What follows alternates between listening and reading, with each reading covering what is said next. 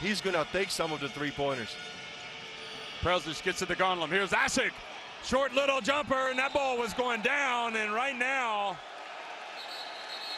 there's some miscommunication because the Lithuanian players. that is a good call. That was over the cylinder, and it was on the way down. Watch. I think this is a live ball. I think it was coming through.